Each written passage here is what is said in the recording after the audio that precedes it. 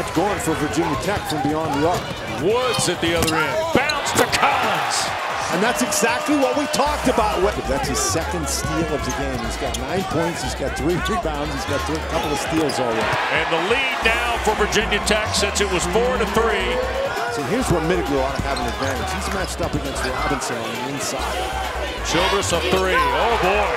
Collins not to get his second foul. Bibbs. Knocked away, and a foul and one. LeDay at the hoop for the Deacs.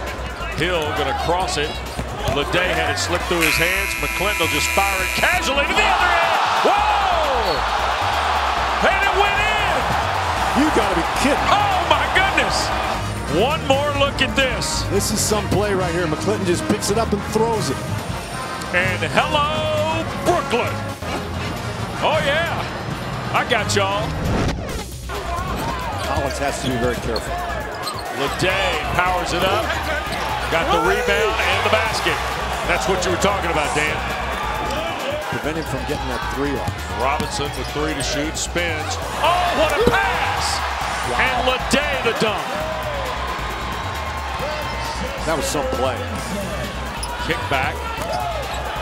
5 to shoot and a 3 by Outlaw. That's a defensive mistake. The Hokies 99. Wake Forest 90.